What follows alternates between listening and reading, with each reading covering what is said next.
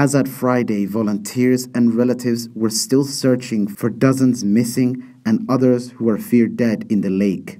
Locals say 15 bodies have been recovered since Thursday, when a pirogue carrying 100 people sank in Kalehe territory in South Kivu. Father of 9, Alexis Simba, lost his wife and children. Simba said he was in pain and had great sadness because it is not easy to lose a wife, and he had 9 children. My dead boys had just graduated from school. Locals say about 60 people were rescued alive.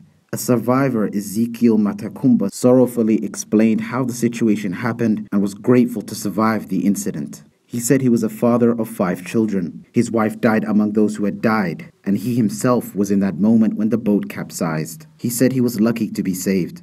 The majority of the population use the rivers and lakes because of a lack of good roads, and it is a less expensive form of transport. Lake Kivu, located in Eastern Democratic Republic of Congo on the border with Rwanda, has a maximum depth of 475 meters.